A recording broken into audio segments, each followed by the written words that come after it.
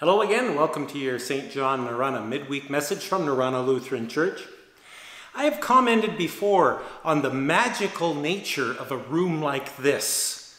These old country churches, they just sound great. They make our singing enhanced with the reverberation, the natural bounce back that comes from the walls. The technical name is reverberation.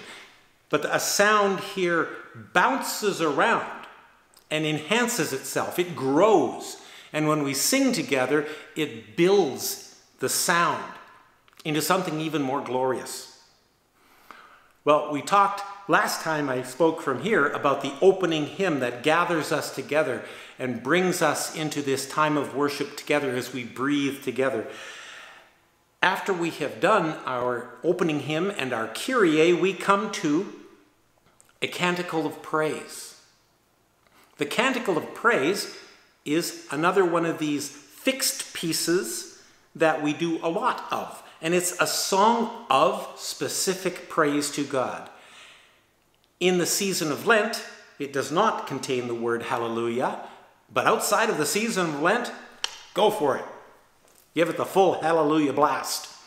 And I'll often be more than one hallelujah in it, end with 2 or 3.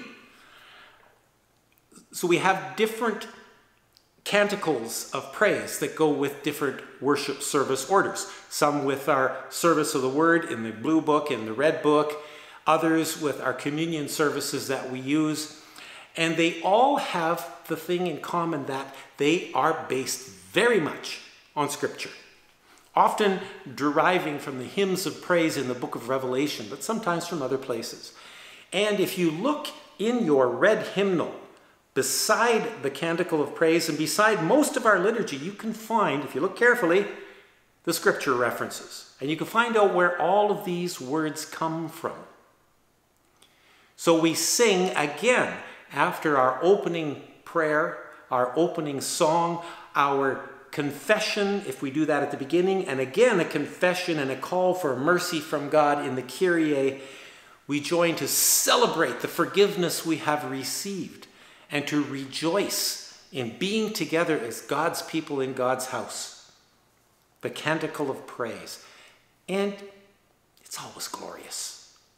Because we know these so well, we can really dig in and sing them. Unfortunately, it's easy sometimes with something that familiar to take it for granted.